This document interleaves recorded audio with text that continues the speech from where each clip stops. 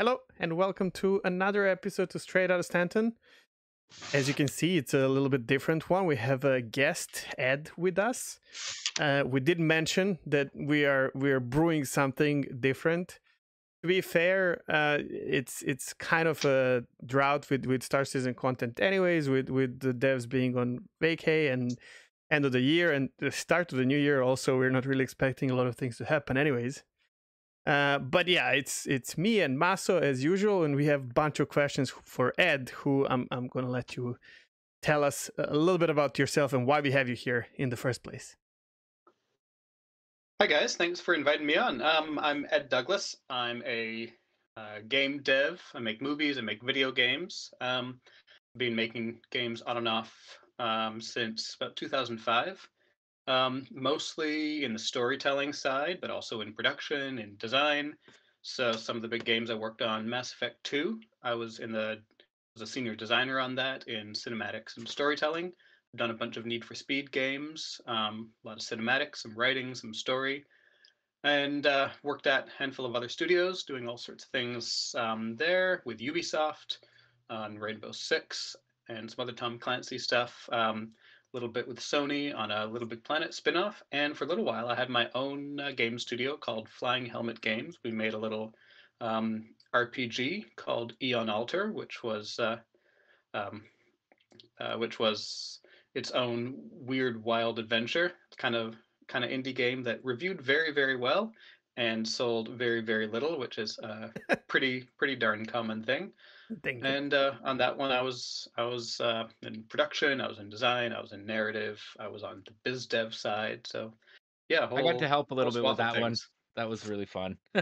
I was just about to say, if I'm not wrong, Yeah. Maso was part of that project as well, slightly. Well, a little bit. Mm. I don't know. I just hung out with them a bunch. That's honestly that like where I talk about on our previous episodes, like about having a little bit of insight into kind of the process. That's where I got to see a lot of it because, again, like that studio was headed up by some of my good friends, so I got to kind of really see into the guts of things. Yeah, you got to play some early prototypes when it was. I think you played some when it was a board game, didn't you? Yeah, yeah, Yeah, yeah. because we prototyped things as a board game, just trying to hash out some very basic mechanics. And then we built one whole big version of it, which we thought, hey, this is going to be great. And then as soon as we got it all together, some of it was great. Other parts of it were like, this is never going to work for like a real game. And we ended up scrapping most of that and rebuilding with a very different design ethos. Um, Yeah, so that actually does kind of lead into one of the talking points that we had here. One of the things that Chegg and I have never been shy about criticizing with CIG and some of their decisions is game ideas that just like they just don't like Doesn't seem they don't logical in a sound way. good. It Yeah. doesn't sound mhm. fun. It doesn't sound like it's ever gonna work. And one of the things that I wrote down on these talking points here was just about like how common those are in the industry. But I can from give the you an sounds of things, example. yeah. For Okay, example, given yeah, and I'm not gonna take Star Citizen right now because for me, like in a way, Star Citizen is still in development, and I'm sure a lot of the ideas are like thrown around and will be changed and whatnot. I'm aware that things need to be tested and but here's the thing: we have an MMO that just came out from Amazon, the glorious or inglorious New World, and I don't know if you're aware. I don't know how much you're like actually gaming and if you have time for it and whatnot. But it's an MMO that was supposed to be PvP only, and then they figured out that that's not a good idea because majority of player base will they're just literally cutting off for like 70% of their potential player base and which is resources and everything. So a year before the launch, they decided to kind of revamp the game and add a lot of PvE content into it. And they made some decisions that immediately did not make sense to a lot of us who play games on regular basis, especially MMOs. So that when I played the first beta there, and I'm not like some super smart person or whatever, I take myself as just a regular Joe player, whatever. but I went into beta and I literally picked out 3-4 things that, in my opinion, just cannot work for an MMO. And I can tell you now, 3 of these are why the game is dying, and they know it. Like, now they're addressing this as like the territory wars, where one faction out of 3 takes all the entire dominates, all yeah. the territories, and the whole economies is screwed up because of that, and how the entire population of the server turns into green, for example, because otherwise they lack half of the gameplay and whatnot, and like things like that, where I guess that the question is, how common is that developers, um for me, it's like, do these people even play the game type that they are making? Does it even matter on a project or not? Like, how could I see this and you couldn't? Not you personally, obviously. These are the things that are just very, very strange for me, because everyone I was talking to at the time, we were like, well, if they don't change this, they're going to change it, because that's not going to work. Other games tried it. It never worked out. There's no reason to try it again. Games died on this very, mountain, and they did it and died on that very mountain. And I just don't get it. How come, How come something is like obvious from the outside yeah. and still manages to kind of make it through to final game sometimes? So there's a whole lot of questions in Yeah. there, including how often are there bad design ideas before a game is done? Do game designers actually eat their own dog food, as we say in tech development? Sometimes do they actually play these games? Do they do they do By they the way, know I what? did try my dog's snacks, and people laughed at me on my stream, because I told them, I gotta know, it's like, it's part of my family. What the hell? And they're not tasty. You guys don't want to try it. Like, there's no, it's not good. Sorry. So yeah, so when I'm thinking about that, I mean, I want to back up, but I just want to kind of back up in my own mind and think, okay, creativity is hard. It's really Yeah. hard. Ideas are really easy. Everyone has ideas. Making something good out of the idea, that is incredibly hard. So for every great movie out there, there is probably a really good idea, a really good pitch, and then you have a first draft script which is terrible and it just doesn't work. But that's fine. That's how you start, and you iterate and you iterate and you iterate until the movie script turns into the vision you had, or a version of it, and it evolves over time until something that works on the page, and then you hope it actually works in the movie when you film it.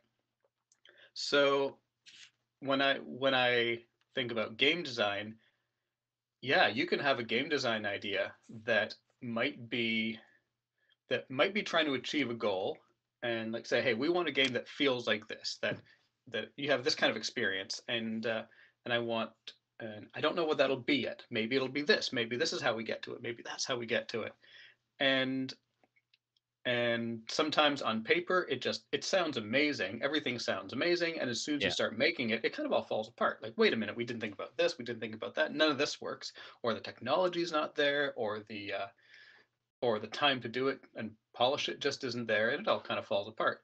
Sometimes you have an idea that you're asking about how often are there bad ideas. I mean, bad is so subjective.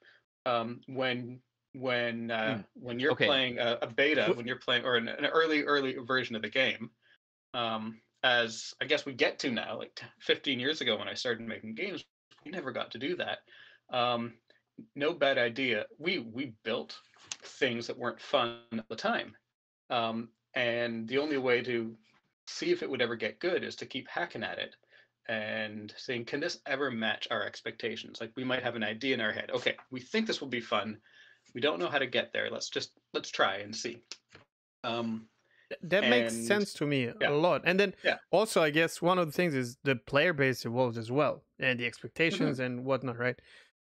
But the question, like, obviously there's going to be bad ideas. I Yeah. understand this 100%.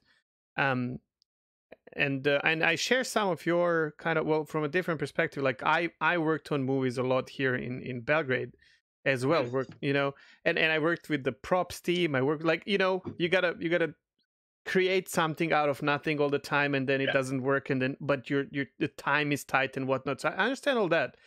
However, let's say I'm making a prop, and Yeah. I'm gonna sit down at 6 a.m. when we have a meetup, use my phone to look up what someone else did when they needed to make Mhm. this exact prop, so that I don't end up falling into the same trap. Mhm. So now when you're talking about, like, 15 years ago, that to me is Yeah. different. I would A very 100% different expect time. Yeah. people to make bunch of mistakes and learn from So them, because they're how do we not how do we learn from other people's mistakes and yes. not make the same mistakes again? Yeah. So that's so the Amazon game. I've heard of it. I know it's struggling. I don't know the story behind it. Why are they doing things that people feel like have failed before? So I mean, they might be. So people have failed at it before.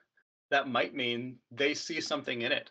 Maybe they say, you Mhm. know what, it didn't work before, but if we do it this way, if we do it that way, maybe we can make it work this time. Maybe this Mm. time we can make it work in a way that nobody else has before. Can they? Who knows? Do You they don't have the know until you resources try, I to? guess. Who Yeah. knows? Who knows? You don't know till you try. Um, are they getting? Are Do they have the skill and experience to do it? Like when we started Eon Altar, we were making a game that nobody had quite made something like that before, and we couldn't just say, let's copy this thing from Diablo, Sure. let's grab this thing from Halo. We had to like kludge it all together, and some people said this will never work, and other people said this idea is amazing, but I don't know how you're going to pull it off. We ended up Okay. pulling That's something off. Our problem was we didn't know how the heck to sell it, and that's where we failed. The early version of Eon Altar was a very different setup. So I'll tell you a little bit about the game. So it's a role playing RPG designed to feel like a tabletop RPG. So you watch the game on a TV screen. It's local co-op, but you use your smartphone as a controller. So that's mm, like your character sheet. It's your controller. It's where you do all your combat. And our special sauce was just like in a board game tabletop. You have your own story, your own secrets, things that you can choose to share with your friends or keep to yourself. One of my favorite reviews we ever got on Steam was something like, "I looted everything, lost all my friends, would play again," and yeah. that was just like the perfect amalgam of the type of feeling we wanted to create in that game. And but the earlier version of it had um, we were we when we first started prototyping, we got a lot of interest from some big companies who were really pushing a certain kind of device, big tablet computers, like big lay flat computers for coffee tables. And the idea you could sit around a coffee table and play to this thing. And we're like, that's amazing. That's the best way we could ever play this game. So we designed a prototype around that. Of course, that market never materialized. Yeah. It didn't make Sure. any sense. We thought maybe the audience would go that way. We invested like $500,000 into that version, Oh, and this and was it didn't when go anywhere. this was where was it Microsoft was marketing that big coffee table touchscreen? That was That was part of it around too. that Yeah. era. Yeah, it was part of it too. And we thought maybe it'll all go this way. So we had these big companies really pushing us to go in this direction, sending us tons of gear, giving us all this tech support. And then on the other side, we had this idea of like a super cinematic combat thing, where on your handset, so on the tabletop, it was like this orthographic view, and you could see all this all you can see the world and move around it and use your fingers to drag your characters around. So very much this tabletop amalgam. And then the handsets, you had the cinematic combat on it. But when we finished this demo, like we did this demo, Kotaku did a awesome write up for us. Apple phoned us up and said, "This shit looks awesome. How can we help?" But when we really got down to it, that game would have never worked. Um, and some people looked at us and said, "Yeah, no, this will never work." And some people said, "This is amazing."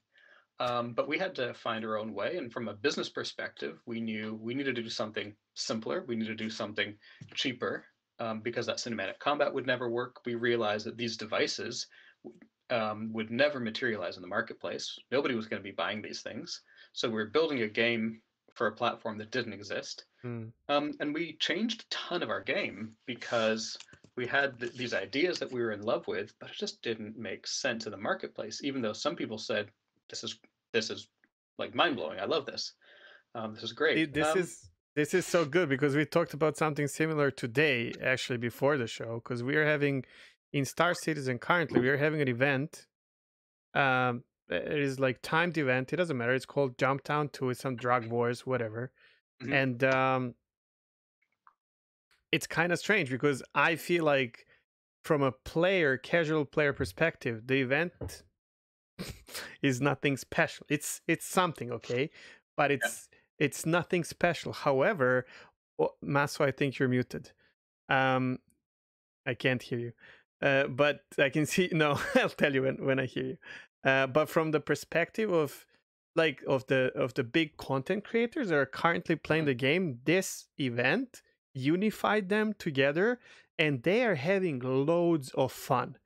And we believe that CIG, as the studio behind Star Citizen, gets quite a lot of feedback from Twitch and YouTube in these early stages of the game. And my personal fear for this particular event is that they're going to get the feedback that this is an absolute blast, that it's amazing, when in reality I feel like a lot of player base who does not have a voice would probably disagree, because it's a really an event that requires a very well organized group in order to do anything, and a lot of people who are not enjoying it in order for this big group to enjoy, kind of. So when I hear that, knowing nothing about this, it feels like that may be an absolute success for part of their audience, and that isn't a success for other parts of their audience, and that might be totally okay for them. For example, I started playing The Witcher 3 last year. I haven't played much of it, but I found a huge barrier to entry with the complexity of a lot of the crafting systems. And I was looking at Yeah. this, like, I like the story, but there's this massive area. They give me some pretty rudimentary tutorials, and then I'm left on my own. And I talked to a friend, like, how did you do this? And he said, you know what? I I ignored didn't. that part of the game. I Yeah. love Same. this part of the game. I didn't go for that part of the game. And it may well be that for CRG, this is something that they know a certain part of their audience is going to love, and a certain part of their audience isn't going to love. And what I understand about that game, about Star Citizen, is that it will be it is so huge that there's something for different types of players, and it doesn't mean that everything has to be for every type of player. And that's absolutely a vision that I've seen a lot of developers go through. Okay, You I'm don't just need to make everything for everybody in a game, especially of that size. gonna interject and just confirm that my mic is now working. Yes, it is. Okay. Yep. I will take How your long was I answer there. talking there? I saw, like, when I saw you opening mouth, I was like, uh-oh. You wanna say it again, Maso? Just no, it's honestly just kind of like going back on the it was when you were introing Jump Town that, like, I think the other thing that was kind of I guess frustrating is that I think there's a bit of Stockholm syndrome with it too, where, like, a lot of people seem to think it's this, like, very fun, super fun mechanic, but if you compare it to, to more polished kind of experiences in the industry, it's really nothing that special. So I think the danger in kind of, or there's concern in the feedback they're getting from, from the player base right now, because again, like, there are a lot of people saying this is an amazing experience when in reality it's only really, It's only amazing because amazing we don't have if you're anything used to not else. if you're Yeah. used to not, like, Hmm. if you're used to a much less a polished experience. So knowing game designers as I do, game designers play a hell of a lot of games, and game designers listen to and read a hell of a lot of feedback from all parts of the player base. So I would be pretty surprised if they weren't aware of for this feature, that they weren't aware of Hmm. the range of reactions to it. So Okay, that's fair. This is where I'm assuming your experience from some bigger studios would come to Mhm. play here, because I would guess if you're working on like Rainbow Six or something like that, you need that feedback, right? You need both bigger studios and smaller studios. I mean, there's in big studios, there's entire departments there that Exactly. are built around player engagement, connecting with players, understanding what people are saying about the games, where the sentiment is, and that data is brought to the developers. Sometimes in sometimes the developers are like very hands-on, engaging with players. Sometimes it's at a bit of a distance, but nobody. It takes. How do I want to say this?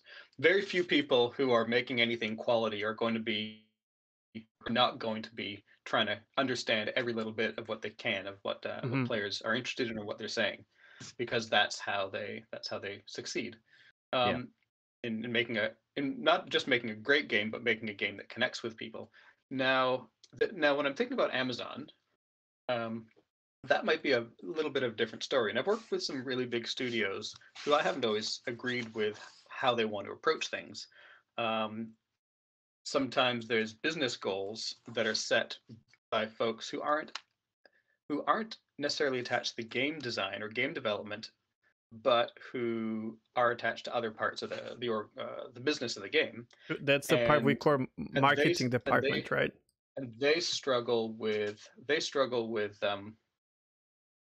sometimes communicating with the designers. So I have an example. I was on a game a handful of years ago, and we were coming to the end of the game. Our marketing was ramping up, and we were told the marketing department wanted to connect with a big influencer celebrity and do some sort of collaboration with Hmm. them, might put them in the game. And when we heard who the guy was, I mean, I knew the name, I wasn't that familiar with him. A lot of the folks on the game team said, "Hell no, we know about this guy, we know about his rep, we know about the kind of content he makes. We want nothing to do with this guy in this game. It just makes us feel kind of gross thinking of even being involved with him." From the marketing, so that was the game. A lot of the folks on the game design team. From the marketing department, they said, Their "We hear platform is you, huge, probably. So but their platform is yeah, absolutely enormous, and is a strategic way of getting eyes on our product." which means And resources, basically. yeah, yeah. So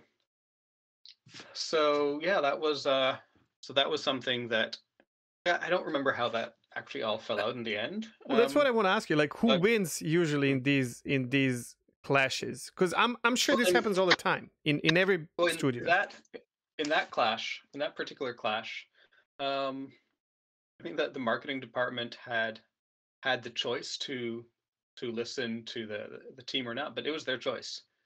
And when I say the team, it was like most of the people, like the lead development teams, so say the creative director, the lead producer, are going to have a pretty deep understanding of the marketing department's needs and their goals, and probably would support them. It was like Hmm. level designers, artists, animators, people who are creative talented contributors but aren't in creative leadership positions, that um, that were pretty upset about this stuff. Um, so yeah, that was an interesting one to watch. I believe the marketing department won out there. I mean, it was their choice. It was their responsibility. The marketing department will rarely tell the designers how to make their game. Um, and the designers generally have no influence over how a game is marketed, even to the point where the marketing department often chooses the name of a game because they know what they can sell. Of course, Hmm. that makes See, sense. this is kind of this brings heads in kind of an interesting direction because obviously in the case of Star Citizen, like Star Citizen is uh crowdfunded insofar Mhm. as like their budget is directly dependent on sales of Well, digital 100% assets, like and defended, attracting basically. those Well, those those pledges, right? how is that different than any other video game, except you guys paid for the game before it was done? Uh, I There's a I couple think ways, isn't it? it's much more Yeah, different because the yeah. game price is gonna be, let's say, $60, but Hmm. you have people who have invested hundreds of thousands of dollars. Star Citizen made over half a billion on crowdfunding. Hmm. I'll tell you, both me and Maso have, through different ways, doesn't really matter, but have paid multiple copies potentially of this game Yeah. to support the project, rather than, so literally, if you buy one copy, because they have an open policy where you can invest as much as you want. In return, you get something that they call store credit, and for this store credit, you can buy assets in game. So say ships, for example, that you can play in the current beta, which unfortunately majority of player base, because we're not a game yet, right? The majority of player base sees as buying ships for cash to get to play the game now with the certain ship, which, by the way, you can buy in game as well if you like play the game. But so if you're buying only the minimum amount, which is like $45, which gives you one little ship and access to the current state of the game, I agree with you. If they limited, if you couldn't spend more than what, let's say somewhere around the price of the game, a little bit more, a little bit less, whatever it is, right? Then I would agree with you, because then I'm just buying the game up front. But I feel like well, I think there's a couple different things that are different, but different in this situation. But finish your thought off. Well, I there. just kind of feel like a lot of people have it's a dangerous way of developing the game, in my mind, because we all feel like we all have some expectations from this game, right? And we all want our expectations to materialize in the game, where that's obviously impossible. Personally, I don't have this. I am well aware that no matter how much I invested, I'm okay with me not liking the game and not playing it. It's fine. I want them to pursue their own ideas, and then I want to like it. But if I don't, it's not the end of the world. It is what it is. But I do believe that I'm not a majority of player base, or at least a loud majority. There are a lot of people who feel extra entitled to those viewpoints because they have put more than just your standard amount into the game. They feel like they're kind of entitled to like their opinions have more weight because they've proportionally put more into this project than your average gamer would. More so, where I was gonna try to kind of take this is that I think one of the main differences between this and a conventional model is that they don't have the same pressure to hit deadlines as most traditional games do, because if the marketing team can keep the revenue coming in, they can expand the scope and have room to really experiment with ideas, more than a traditional kind of game studio would. And I think that's the positive side of the way that's a wonderful luxury. Like most of the games I've worked on had a ship date before we started. And there's definitely some games out there that keep rebooting until they get it right. Behind closed doors. I mean, Dragon Age 4 is in that list. The new game from the creator of the BioShock series is in that list. He's been toiling away for almost a decade now on something, and he has pretty much carte blanche. And even when I got to BioWare, the first Dragon Age game had been going for 7 years. Some people had shipped 3 games in the time that other friends of theirs hadn't shipped a single thing. So it's an amazing luxury to be able to iterate until you feel something is right. Do you think that's like a double-edged sword sometimes? Yes. Absolutely a double-edged sword, because technology is evolving, and whatever you're making, Dragon Age cut everything, basically threw everything out and started over again with a new engine at one point because things just got too old. Star Citizen did that. Did they? Of course. That? Yeah. Well, they started with CryEngine, and then switched to a offshoot of CryEngine owned by Amazon, Lumberyard. Right. Midway through the project, because they weren't getting the support they needed through CryEngine, and they needed to do massive kind of changes to code. Yeah, a bunch of reasons. A lot of the challenges that led to Mass Effect 4, Mass Effect Andromeda, not hitting quite the quality that that the other games had were similar. So they had a lot of high ambitions, and and they realized they needed to do some really big revamps of tools and technology to get there. The challenge was they weren't given the time and resources for that, and they had to ship things out in quite a hurry after they realized, wait a minute, we would love to reboot some of this tech to bring it to a next generation. Yeah.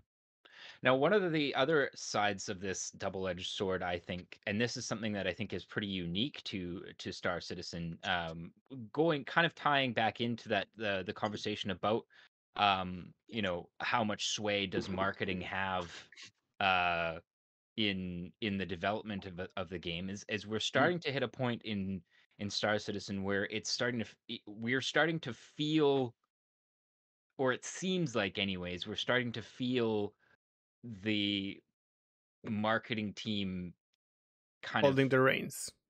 yeah, there are situations we've come in the past year where it feels like the marketing's drive for funding has superseded um s- particular emphasis on game mechanics, or pushed some things forward over others and things like that. And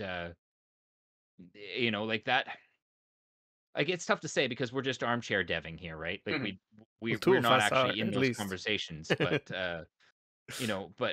I do think that that is something that the reason that we're curious about how much sway the marketing team had in the some of the situations you've been in is that for us in Star Citizen, it's starting to feel like some of these decisions that we think are not fun are more driven by the marketing department than the developers themselves. But I couldn't possibly say yeah, any of that could look like armchair deving. on Yeah. that team, but there's something that I've been through many times in games, which is called the E3 crunch. Ah, yeah.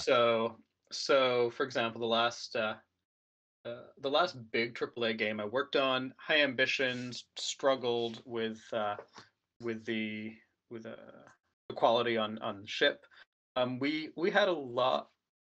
E3 was a double-edged sword, as it usually is. Yeah. In the olden days, it's different now. The when and how people demo games, especially when games can be live for so long before they're quote done, is such a different world. But um, we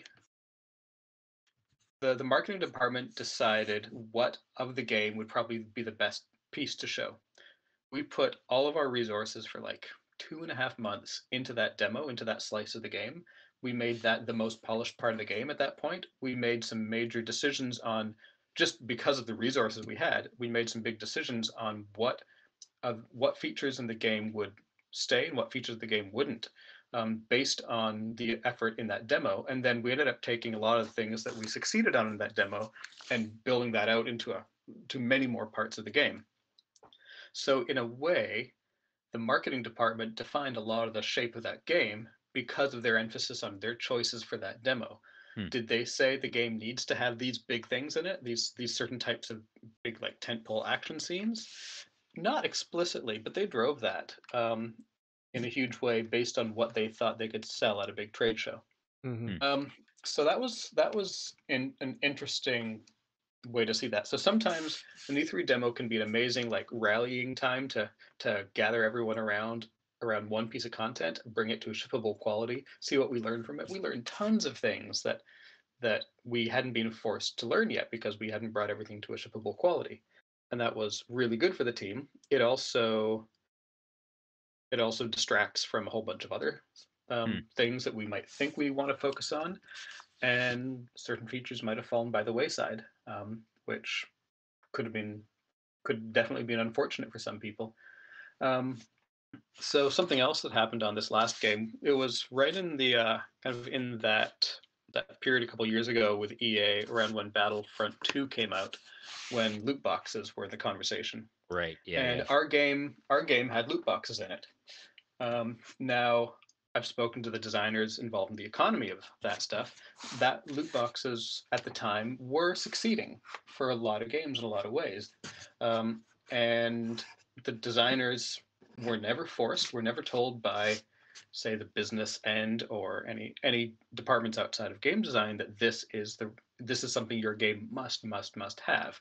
It was something that in the industry at the time was succeeding. Some players were paying enough money into it that it made a lot of sense. Some players didn't love it, but overall, it wasn't so big that it was causing an issue. And it was to many people is a viable revenue stream. Designers said, "Yeah, we believe in this. We think we can make it great. We think we can make it fun." In the end, Battlefront 2 came out 2 weeks before our game did. They got absolutely slaughtered in the reviews because of it. 2 weeks later, our game came out. There was two types of reviews. One was, "This is all right, 7.5, 8 out of 10, good fun, like it." The other kind of the review was, "This game has loot boxes in it, and everything else is shit, 3 out of 10." Hmm. And that was Yep. not pressure. That wasn't pressure from business. It wasn't pressure from marketing. It was something that the design team was passionate about saying, "This is part of our industry. This is something that people are doing. We think we can make it Hmm. valuable to the players. We think we can make it worth something." And and did they succeed? Really hard to say. Maybe they made the best possible version they had in the resources. I know that game, we cut a lot of shit in near the end to make that game ship.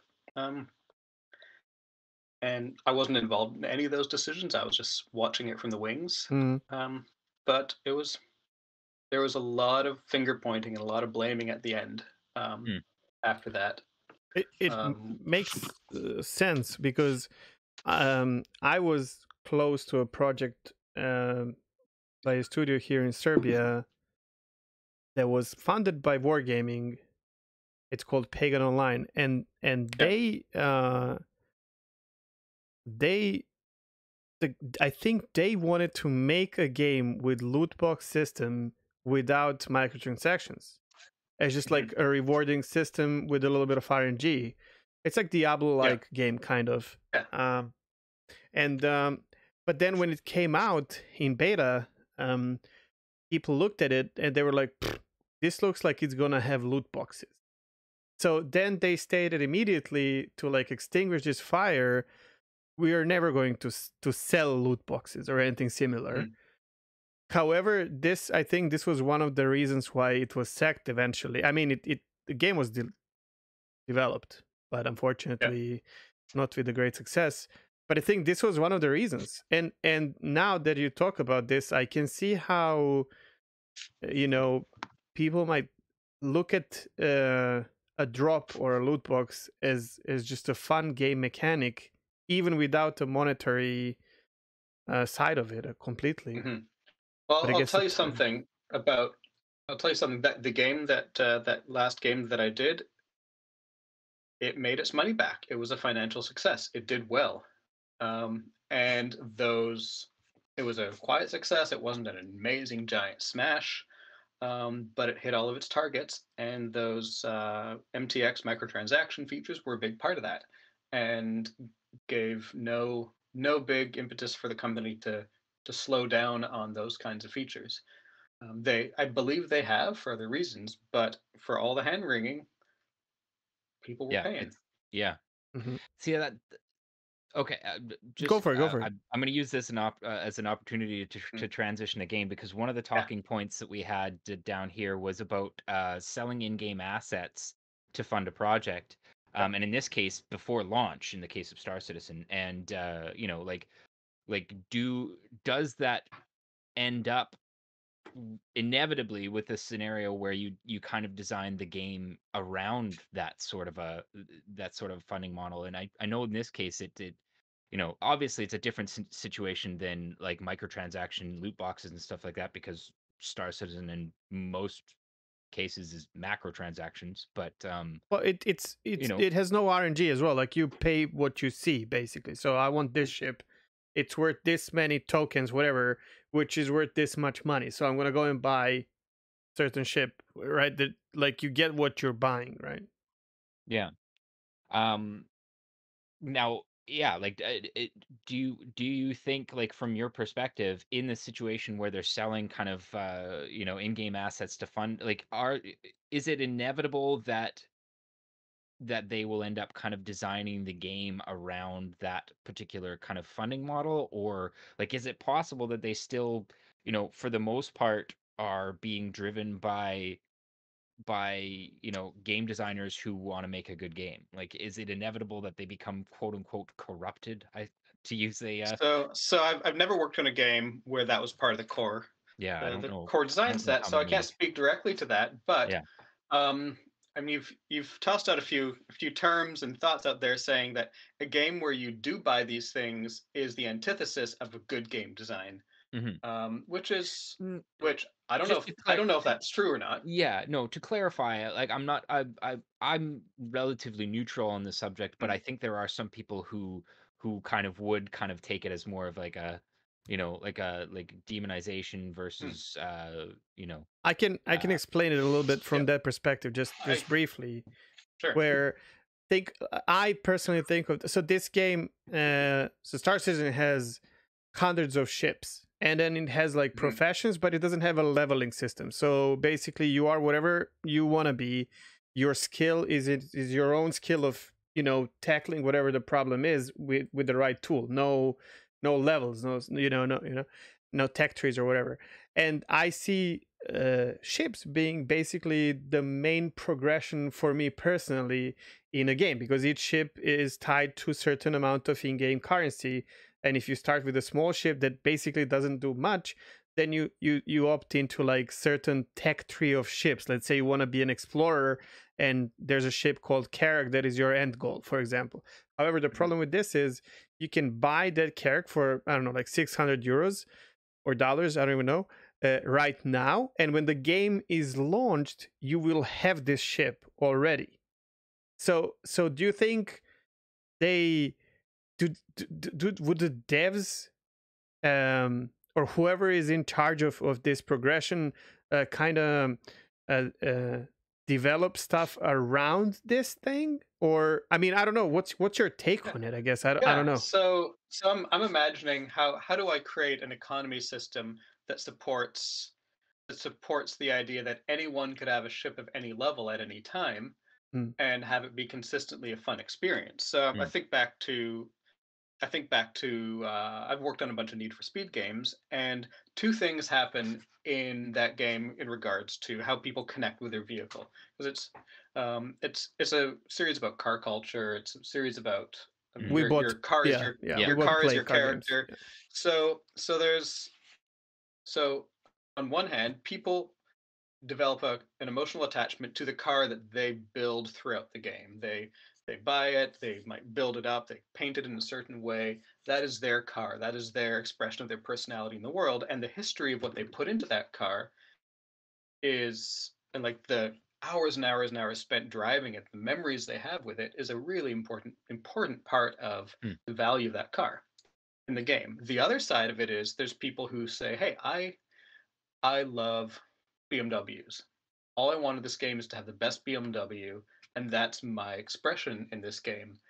And actually, no, crap idea. Let's say I love my crappy little Honda, and I want to be able to turn it into the best possible car in the game and have that be my indelible memory of this experience. So one of the challenges in this making that game series is how do we let people how do we have an end game where people can have the crappiest car be that memory that they carry throughout the entire game, compete against like the top cars in the world? Or do we have a game where at the very end of the game, everyone's kind of in the same three really high end cars? Is that the experience and the memory we want to make? Do we want to be mm. realistic and like totally realistic to the physics of this world, or do we want to tell a story that people can connect with? So um, when I think about a game like Star Citizen, um, part of it's where do we create value in the connection with players and their ships? So do we create value based on how we, like, I don't know anything about, you said there aren't necessarily upgrade trees, you just buy into things. Well, yeah, Do we they're connect, like you do You can can't tweak you your yeah, ship. can yeah, okay. like you can tweak your So ship but with do different are we parts You and can stuff also like that. lose are it though, we by the way. yeah are So we yeah are we is it a game where you you want to be able to level something up and have it with you for your entire career, and you have your memory of all those of like you have the stock Millennium Falcon and you turn it into the best fastest ship in the galaxy, or do you want to just buy something outright? How do we balance for all those different experiences? So yeah, if somebody's going to buy a game for six or buy a ship for €600, that has to fit in the same economic world as far as experience as somebody who isn't paying that kind of money or can't afford to pay that kind of money. So Yeah. yeah, it has to affect the game design, the economy design, the progression design. There's no way it couldn't. And designing a game that allows for that business model is a choice, and that has to affect every aspect of the production. So if this is a game that could never exist without this business model, and the business model includes being able to buy a €600 ship, it's hard to say has that choice affected the game design, because game design wouldn't exist without that choice Yeah. in a roundabout way. It's just the nature of it. That's simultaneously a terrifying thought and also kind of an encouraging thought at the same time to me. I mean, every game is kind of an expression of what's available. You know what the problem here is? An expression of what players will pay. If they started this whole thing and nobody was buying those ships, yeah, they would have changed their minds. But enough people bought them. They said, no, we're going to do this. We're going to invest in it. People They are rolled the buying. dice, and people Yeah. they rolled that people are buying it. So of course to support it. If nobody bought it, they would have done something different. Yeah, but people are buying the ships, but we don't have the game yet, so we don't know if that's going to affect the game or not. Here's the thing, though. Yeah. I was listening to a streamer. It absolutely will affect the game. It can't Yeah. not affect the game. Well, And exactly. that's where the terrifying part Yeah, of my and how will it my affect- previous statement go. Yeah. I feel like they're kicking the ball down the road, and and ultimately they're gonna have to deal with it eventually. But It's a hard design problem, and I can't imagine they're not dealing with it, and they don't. yeah, Well, there must be, but how? I think they if I was a designer on the team, I would think, okay, I have to accept that different people will have different experiences depending on their level of investment. It doesn't mean certain people will have more fun. It means or it shouldn't. Certain people, if they do it well, they shouldn't. Maybe they won't do it well. Here's the thing. But I'll say one last thing on it is that they have to know that different people find different value or different fun in the game depending on how they play, and they have to know they have the challenge of accommodating so many different ways that people find value in the game experience. Okay. Oh, that makes sense. So I was listening to a guy today who was playing and streaming New World, and they're again this Amazon game. It's like a full on like PvP kind of, well, most of it is PvP game, and they were talking about the other game that Amazon is doing, which is Lost Ark, and they're talking about microtransactions there and all that, and the guy just says straight up, of course you're going to have microtransactions, of course you're going to be paid to win for PvE, but I don't care, it's PvE, as long as in PvP we are all on equal terms. So when I'm fighting another player, he cannot buy into defeating me. The problem with Star Citizen is it's an open world game. Your ship is your main tool, and if your ship can just delete my ship and you can just buy it day one, while I need like 7 months to get to the ship through the game experience, we might have a problem there because of it's a full loot game. You destroy my ship, I've lost it, I don't have it anymore, I have to like get it again and start my process of earning again or whatever. That sounds like that's a big design problem. But if any game, any movie, any media that I consume, I have to sit back and say, I hope this is good. And you guys kind of have to do the same thing. You just kind of have to surrender. The only difference here is you have a lot more insight in how this sausage is made than most people do for most games. So I have a question for you guys. Why do you want spoilers for a game that's not out yet? What makes you invest so much of your time into a game that's not complete? Why do you enjoy it? Why are you part of their marketing department creating podcasts? See, the funny thing What? is we ask ourselves this question Mhm, pretty frequently sometimes, because especially lately, like there's been, I think it's pretty safe to say that like both Jeg and I are feeling, quite a bit of burnout. yeah. But as far as to address the spoiler question, well, because it's a multiplayer kind of like sandbox game, I don't really feel like following the development has spoiled or Yeah, like has it's given a me any different. It's spoilers. something different than Yeah. a. It's not like a movie plot spoiler. Yeah, Yeah, Yeah. exactly. it's a different thing. I just The before difference this I played EVE Hmm. Online, and when I checked my character, my first day of playing was in 2011. So Mhm. I know all about it. I still play it and enjoy it. Doesn't matter. It's different. And then there's another thing. Like it's a lot of fun most of the times to talk about Star Citizen, Yeah, and usually more Mhm. fun than to actually play it. So especially right now. here's something that I've come to really see in like Hollywood blockbuster movies and their marketing and the conversations about the marketing. The most exciting part of a Marvel movie is the time between, so after the end credit teaser scene at the end of a movie until you watch the next movie. Like those 2 years or 6 months or whatever between those two movies is the most exciting time. Anything is possible, Yeah. and all you want to Trying do to is talk about predict. it. Once you Yeah, actually see the movie it's itself, over. The it's a whole magic is different over. experience. Mm. The magic is over. There's no more possibilities, just what's in front of you. And see, I think like that's the answer right there to your question is why are so many people and us included kind of why have we been so interested in following the development, seeing what's going on, etc. And it's because especially in the earlier phases, I've followed this game for much longer than Chegg has, but even when Chegg kind of just joined, most of the game was still in that like on paper sounds amazing, gives you Hmm. lots of room to kind of like you said, speculate and think about all the ways that the next or that the game is going to be fun.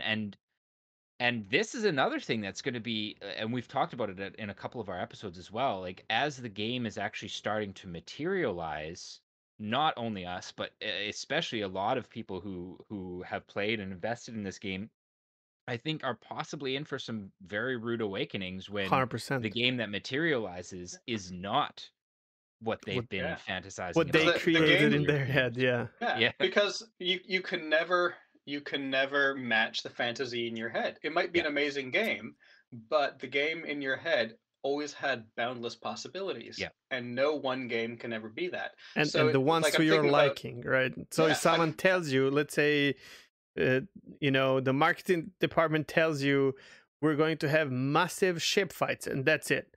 So in my head it's going to be like two huge ships fighting each Mhm. other. In Massos maybe it's going to be like 100 versus 100 small ships Yeah. fight, whatever, like Yeah, Yeah. they could be make it anything. so that it touches everyone's imagination, but you don't really know Hmm. what it's going to be, right? In the end, I Yeah, just and took that as an example. usually marketing departments are not selling ideas and dreams, but selling at least something based on content and context from the For product sure. itself. I mean, Yeah. Yeah. movies usually, not always, but almost always, they usually sell trailers with footage from the movie itself. Hmm. They might be able to manipulate it so it has a certain story or tone or Hmm. setting Hmm. expectations. Like we've all seen a great trailer that turns into a shit movie, but games are like a rare product where often the trailer is created entirely separately from the content of the game because Yeah. you want like something cinematic that evokes the feeling of the game, but the game itself doesn't actually have that content in it. Yeah. Mostly because games are exciting to experience, not necessarily to watch. That's Hey, obviously changed excuse in the me. last while for streamers. I've been living Um, off of people watching me play games for the last yeah, 4 years. I don't know what you're talking yeah, about. but they're oh yeah, it's very different than it was a I'm decade kidding. I ago. know. Yeah, yeah. But you are part of the show too. You playing, your experience playing is part of that entertainment. Um, Oh, for sure. Yeah. and so yeah, so yeah, this game Star Citizen is sold based on the dream that it can put in your head. Yeah. which is a fascinating experience and it's obviously working really, really, really well for them. I For wonder how sure. many other games have tried this and have Well, failed more at and it. I more mean, are trying yeah. based on their success. Hmm. Yeah. Yeah, so I can talk about my experience, my emotional experience making games, because you are now going on this whole journey of what it's like for a game developer to go on making a game. So because I might be a small cog in a large machine making a game. I'm the creative director, sells us on the vision. Oh my God, this is amazing! Look at all this concept art, these game design ideas. This could be so great.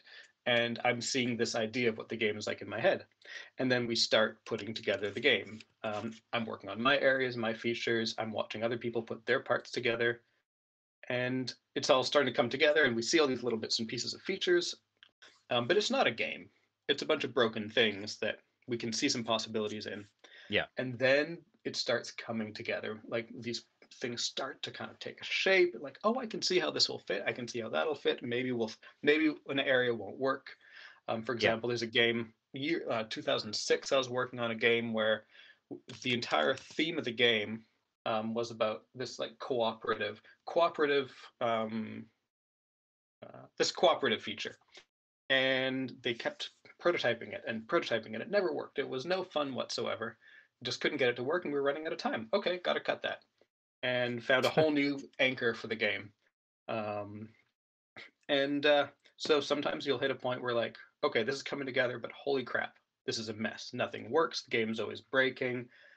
All these awesome ideas aren't materializing. It's all the broken versions of the stuff that I hoped for. This favorite feature of mine we have to cut. I this area used to look amazing, but now we've had to like get rid of half the resolution because it's making the frame rate too slow. So suddenly so when you're like 2/3 of the way through the game, everything looks like a compromise from what the vision was, and you start having this horrible feeling of this will It's never very work. This emotional. is going to be Mm-hmm. it's really hard. It's so emotional because Hmm. you've spent all this time I of know this yourself feeling. putting it into it, Yeah. and then putting yourself into it, rallying around everyone else, putting their work into it, and then in the last third, most of the time it really starts coming back together and the polish comes in, and you on every game I've been on, you have a day where you're like, holy shit, that was awesome, Mm. this looks like a game, and it all starts coming together. Sometimes it It's comes such a complex together. process. It's insane. Yeah, sometimes it comes together beautifully. Sometimes it's a version of a compromise, and you say, holy crap, we came through that fire. It's not what we hoped, but I'm so proud that we got something shippable. Like every game that I've finished that wasn't great, that didn't review great, I can track back and look at the reasons why, they are, but I'm always proud of how we came through despite all the See, struggles and challenges. I Um, and then at the end, you have to kind of sit back and think, you know what, this isn't exactly what I thought it would be, but I'm proud of this. I might be disappointed in that, but you start to accept what's actually in front of you. And that period of letting go of the dreams and loving, or at least accepting the reality of what's in front of you, is a hard transition. And I feel like Star Citizen might be going through that phase right for now. sure. Well, and it might go for a long time, at least for the Yeah. backers. Here's the thing. Yeah. First of all, I understand 100% what you're saying, because just like you, as I said, I worked on many with big names and some big projects here. I'm sure Yeah. you understand, like, cheap workforce in some countries and Yeah. whatnot. So Oh yeah. so yeah, and it's in some movies I would work as a prop artist and under scenography department, and then we would spend like 7 days creating this, and we were like, oh man, it's so good. And then whoever is in charge of your department comes there, checks it out, amazing, like they love it, and then and it doesn't end in a cut at all. Like you watch that scene and you're like, what? Wait, we've Where'd it spent go? 7 days. It's just not there. Like the only Yeah. thing I have is a picture on my phone, and it's just heartbreaking. But in the end, there's a big picture of a complete project, right? Like we're not working on one thing only or whatever. And in the end, you get that awesome feeling of accomplishing something as a group, and and then it gets in front of the fresh set of eyes, right? So it's your own project or your team. And here I agree with you, I understand. However, the problem with Star Citizen is exactly that, because I am paying for them to make their project, and I am watching them make it, and these little mistakes. And by the way, playing devil's advocate here, but seeing them make these mistakes, it feels like they're making mistakes with my money. And sometimes, you know, it's brutal. I can only imagine, because these devs, they also listen to bunch of content. We see like devs from very different branches in different streams, YouTube videos and whatnot. They appear, they see, they hear, but and sometimes we can be brutal for sure. Like, and I can't understand. Like, sometimes I'm like, how can a guy say I hate PvP, and then he is in charge of creating a PvP event in the game that is really bad, like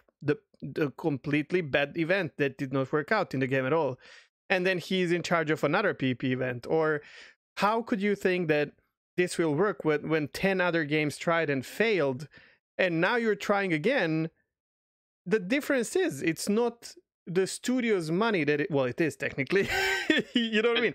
What I'm trying to say is, like, what is there's that kind of screwed up perspective of expectations from so many people that are investing in your idea. It's a really challenging situation, because it gets the core of what relationship do you have with a studio? What do they owe you? What do you owe them? Nothing. What's the terms of what are the terms of the agreement? Nothing. They could just stop today and scratch it. Yeah. And there's an emotional connection. That's the problem. Yeah.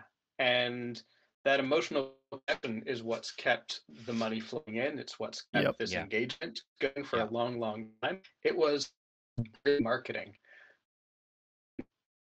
And okay. Oh, I think we lost you there for a second. Yeah, your upload is struggling a bit again. If you think it would be better, if you want to like turn off camera and like, so that we can have your voice better. Yeah, where are you guys? Because I like your takes, man. This is turning into a great experience, really. Okay, I'm turning off camera now. Cool. Okay. You still hear me? Yes, we can still hear you. So that's actually something. Oh, sorry. Continue. So I'm not sure if you caught everything I said. Yeah. So it's absolutely brilliant marketing on their part, because they have an emotional engagement with an audience before a game is even out, compared to like the Marvel series, the Marvel movie series. They years of slow building to get that engagement going. But yeah, what everything you're saying about why are they screwing this up with my goddamn money? Yeah. They're not. I don't think they're screwing up anything more or less than any other game developer is, as they're trying to figure out what they're doing and what will work and what won't. I mean, except you get to see it and you have an emotional relationship to it than on games. And like, why are they? The question that come up again: why are they doing something that sounds like it shouldn't work? If you tell me you can only do what's been done before successfully, safely, I'm not that interested in doing it. Why don't I want to try to do something new? Why don't I want to try to do something that that has never succeeded before, that maybe I can make work, or be on the very edge of creativity? It's a really hard place to be, and usually, not always, but often, those failures have shadows. Here, those failures are happening in the light. I can't speak to the instance of somebody who is failing at PvP events and they're not the right person leading it. I have no idea. I don't know what's going on there. But hearing that somebody hasn't succeeded at something in the past isn't always a reason for me to not want to try it. It might be a challenge for me to say, no, I can do this. I can get this. I can figure this one out. Yeah, that's a good take. Yeah, I think that's a good take too, because like when I really think about it, I think one of the reasons a lot of people are so interested in Star Citizen is that they've specifically said that they don't want to do things that that have been done before. They want to try to do something new and really push the envelope and go into some risky territories that I don't think a traditional kind of game publisher would would have let them Mhm. do. You For know, sure. nor would they have been able to, just from a simple from a simple like a deadline perspective. I mean, they're going on. They announced their Kickstarter in 2012 is when they came with basically their first pitch. So they're going on 10 years from inception at this point. I won't say from development Hmm, because they hmm. didn't have a studio at that point, but Mhm.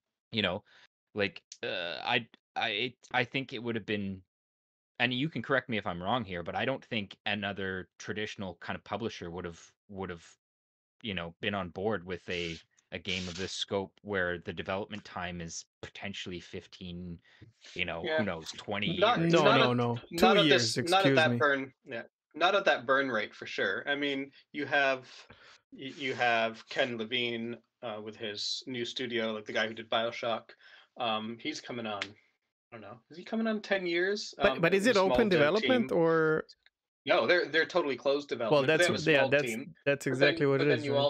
you also have the new Dragon Age 4, which is what coming on Yeah. 7 years now, Well, something like that, with 10-year quite a development bit of times. cash. It's true, Um, yeah. Cyberpunk so was a 10-year so project as far as I it's understand. it's not common, but it absolutely happened. Oh yeah. And Um, especially if you're doing something that no one else does. To be honest, if they said it, okay, I have two like I have two like quick kind of questions to throw at you. And one yeah, is completely on this topic. It's yeah. when Star Citizen, like in 2012 when they created a project, and a lot has changed from them because they made a lot of money, right?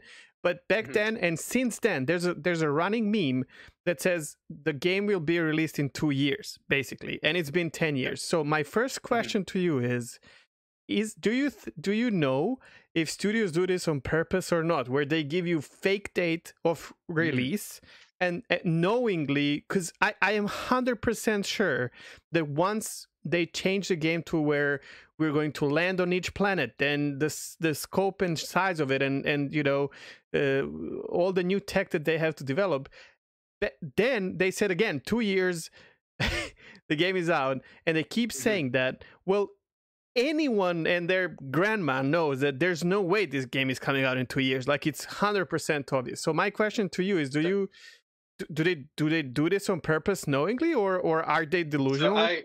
I have never once heard of um, anyone sharing fake information like that. Not Okay. once. Never heard of any studio, publisher, developer, marketing department lying. And in fact, on publicly traded companies, it's illegal to disseminate data that's false, because it can in that sense, because it can artificially inflate um, stock values. So Well, it's that's it exactly would what's be happening here.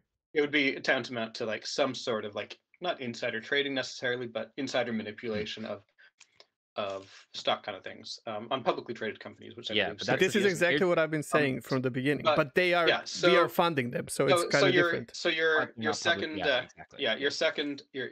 your addendum to that question was, or are they delusional? Yeah, They are okay. No, I'll take sure. that. Why No, not? that's fair. They That's they fair. they, If Yeah. they think they're from where they're sitting. They think, no, we can get this done. We okay. can, yeah, sure, we can get this done. And then, a couple months down the road, they say, you know what, this isn't going as fast as we thought. We thought we could wrap this up. Oh, we have this new idea. Oh, the money is still flowing in. Why? So I think we can afford to invest a bit more in here. Let's take a little bit more time. Absolutely, they See, can. that's one of those where They could come to the belief that they could have a finished game in that time. The question is, Mm. what's that game look like? Is that the game they want? Do they make the choice to?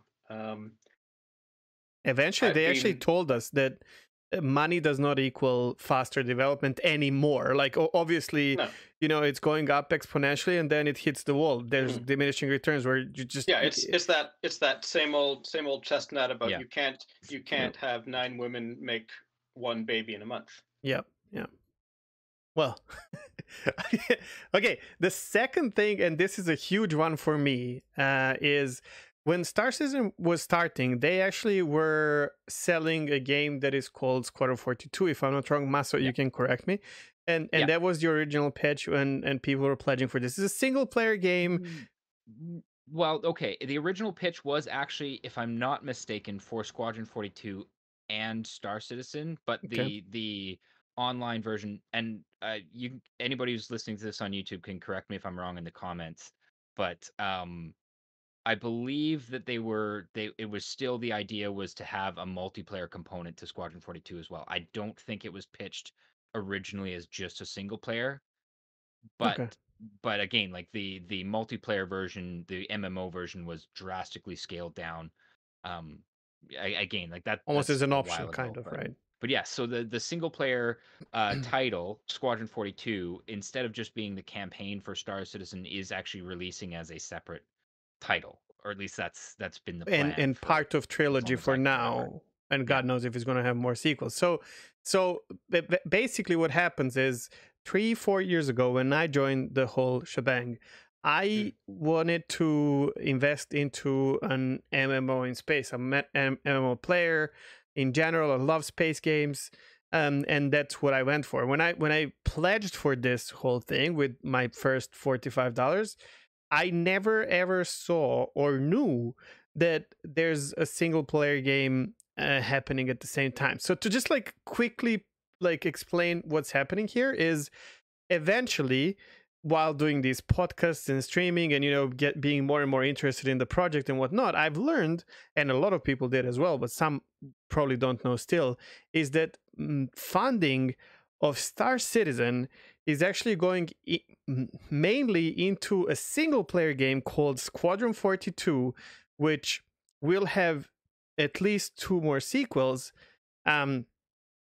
And some assets for the multiplayer universe that we're playing in are being held because of the potential spoilers and whatnot. And this is something that now we are kind of aware of, at least we who are making the content and whatnot. And there's a whole issue between like people who don't care about MMO, the other people who don't care about the single player experience, whatnot. There's a whole jumbled up crazy experience happening there.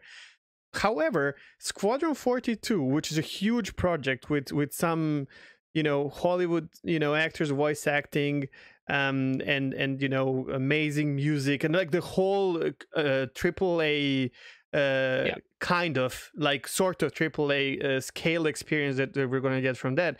It's slowly getting to a point where even I believe it might be either in beta or released in next 2 years, let's say, maybe even a year, I don't know. My question to you is, because Star Citizen right now, which is an MMO part of it, is playable for many years now, and it's their test bed basically. So everything that goes wrong, bunch of us play, they figure it out, they can change it, fix it, and then all these assets are being used in Squadron 42. I came up to a conclusion that there's a possibility, and I hope I'm wrong, but I wonder if this is even, are we crazy? Am I even crazy to think about this? And please don't crucify me in the comments, guys. It's just something that crossed my mind. Do you think it's possible that once they release Squadron 42, which I expect that to have success on scale as like Cyberpunk or something like that. It's very highly expected game because it comes from Chris Roberts, and there's a history behind it, and that's a moneymaker, right? Like you make hype, you release a game, you make money on day one of sales or whatever.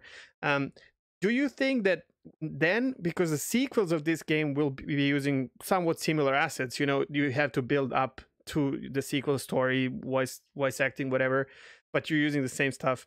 Do you think they might sack the MMO, because MMO genre is kind of not in the best spot, and I don't think any studio is delusional that much that they think they're gonna make like some crazy amounts of money, because no MMOs are succeeding, not even anymore. You know.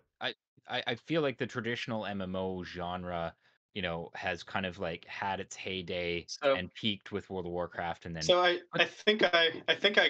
understand the question here is the Squadron 42 game going to come out and everything that you've invested in and emotionally that you've loved about Star Citizen, will yeah, that the all be MMO part. scrapped? Will that Yeah. all be scrapped because this other thing ends up being the better business option? Kind of, yeah. I couldn't possibly say. I have no idea. I have Okay. no insight on that whatsoever. Um, I have no idea.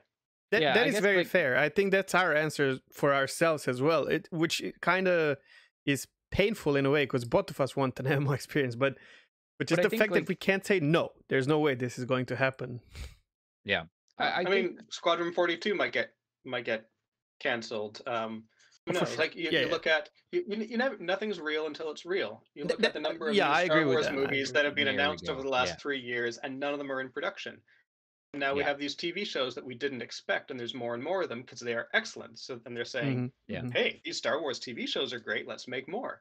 We're Sure. not. Are we ever going to get that Rogue Squadron movie that they promised last year? Maybe, maybe not. But But we might it's not get real Rogue till Squadron it's not series. real.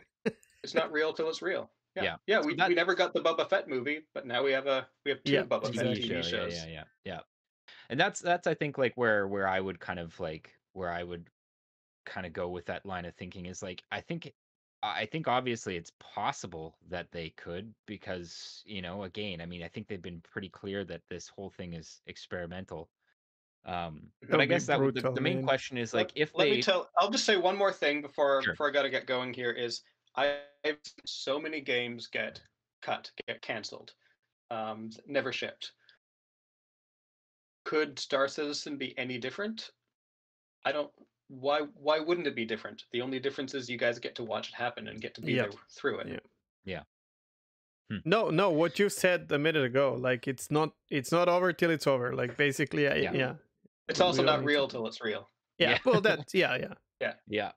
So I But don't know, like I gotta say, Ed, like most of these talking points here and hearing your responses have like had like I can see so many ways that a lot of what you're talking about with your experiences could also apply to Star Citizen as well. So I personally I think this was a really really fun conversation to have, and I'm pretty glad that you were willing to waste your valuable time with us. But it was a great way to spend a lovely weekend morning. yeah. But And anyways, or yeah. evening for me.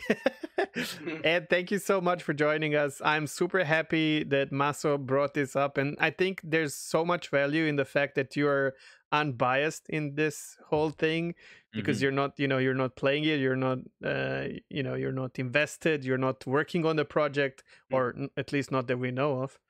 but Nope. but yeah, thank you so much. It was such a great experience, and I'm super grateful for you showing up, man. It was my Appreciate that. pleasure. Thanks so much for the wonderful conversations. And if you're listening to this on YouTube and you liked it, please throw us a like and a subscribe if you want to see more content like this. Our schedule is pretty sporadic right now, but you know we'll try to keep you posted. If you follow me on Twitter, I usually give a kind of a heads up if we're going to be doing something like this.